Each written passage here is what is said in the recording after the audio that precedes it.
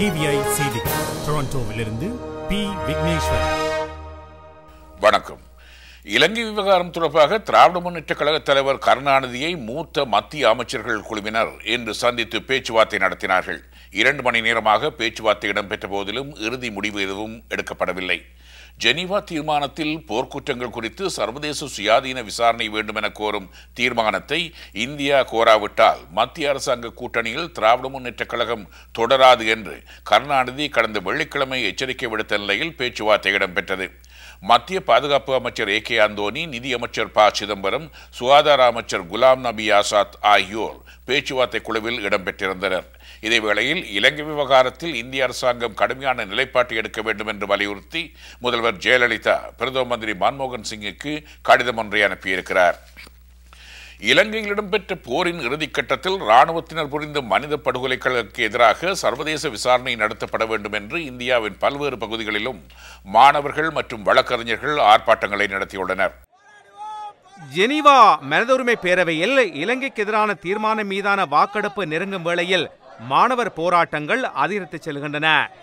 இலங்கைக்கு எதிரான தீர்மானத்தை இந்தியா ஆதரிக்க வேண்டும் என அரசாங்கத்தின் மீது அழுத்தம் கொடுப்பதே இவற்றின் நோக்கமாகும். சென்னையில் இன்று இடம்பெற்ற வீதி ஆர்ப்பாட்டங்களில் பல்லாயிரக்கணக்கான மாணவர்கள் பங்கு பெற்றனர். ஆர்ப்பாட்டக்காரர்களில் ஒருவரான மசாலி Munisha,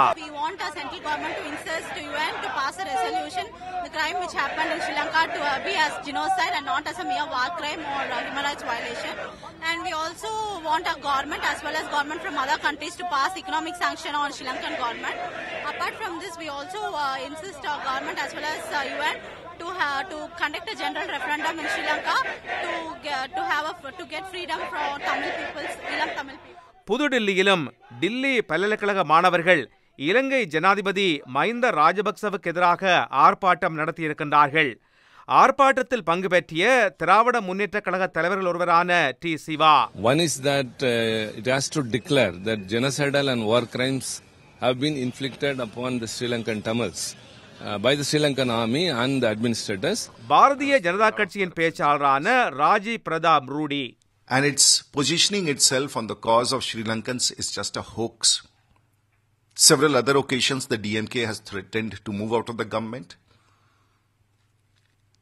It's not in the theme of things for the DMK to move out of the government. And if they are espousing the cause of Sri Lankans, it would be proved this time, because the government is not going to talk about Sri Lanka at all in the international forum supporting the Sri Lankans. இலங்கை தமிழ் மக்களின் நலனை நிச்சயப்படுத்துவதற்கான உரிய தீர்வொன்றை காண காங்கிரஸ் கட்சி தலைமையிலான அரசாங்கம் அதன் பொறுப்புணர்வை வெளிப்படுத்த வேண்டுமென மெட்ராஸ் உயர் நீதிமன்ற வழக்கறிஞர்கள் வேண்டுகோள் விடுத்தனர். இலங்கைக்கு எதிரான தீர்மானத்திற்கு இந்திய அரசாங்கம் ஆதரவாக வாக்களிக்க வேண்டும் என்ற அழுத்தத்தை கொடுப்பதே வழக்கறிஞர்களின் நோக்கமாக அமைந்தது. இலங்கையில் பாதிக்கப்பட்ட பகுதிகளில் உள்ள தமிழ் மக்கள் சமத்துவமாகவும் கௌரவமாகவும் நடத்தப்பட வேண்டும், அவர்களின் மனித உரிமைகள் மதிக்கப்பட வேண்டும் என்றும் வழக்கறிஞர்கள் குரல் எழுப்பினர். மெட்ராஸ் உயர்நீதிமன்ற வழக்கறிஞர்கள் ஒருவரான Vijayakumar, This is a fight against genocidal war in the final allegation of Tamil Ilam people. And today the Tamilians all over Tamil Nadu, the students, the lawyers, the working people, all political parties are unanimous in one demand. That is the resolution brought forward by America should be strengthened by India. இதே வேளையில் Geneva தீர்மானத்தின் இறுதி வடிவத்தை நாம் அறியோம்.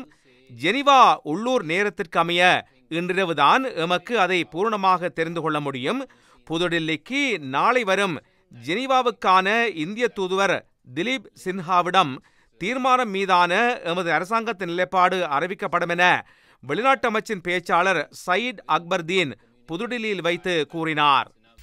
ஈழத்தமிழர்களுக்கு ஆதரவாக மதுரையில் மற்றொரு இளைஞர் தீக்குளித்து உயிரிழந்தார். மதுரை கோரிப்பாளையத்தில் இந்த சம்பவம் இன்று மாலை 7:30 அளவில் இடம்பெற்றது. சிரியாவின் பிரதான எதிர்க்கட்சிகள் கூட்டணி துருக்கிய நகரான இஸ்தான்புல்லில் சந்தித்து தமது நாட்டில் போராளிகள் கட்டுப்பாட்டில் உள்ள பகுதிகளை நிர்வகிப்பதற்கென பிரதம மந்திரி ஒருவரின் பெயரை பரிந்துரை செய்திருக்கிறது. இதன் மூலம் ஒரு மாற்று அரசாங்கம் ஒன்றை தோற்றுவிப்பதற்கான நிலை உருவாகியிருக்கிறது. மாற்று அரசாங்கத்தின் பிரதம மந்திரியாக பரிந்துரை செய்யப்பட்டுள்ள ஜமால் குரேஸ்லி தாம் ஜெர்மனி பாராளுமன்றத்தில் 10 ஆண்டு காலம் அங்கத்தவராக விளங்கிய அனுபவம் பெற்றவர் என கூறினார். விரிவான செய்திகள் டிவியின் செய்தி அறிக்கையில் இடம்பெறும்.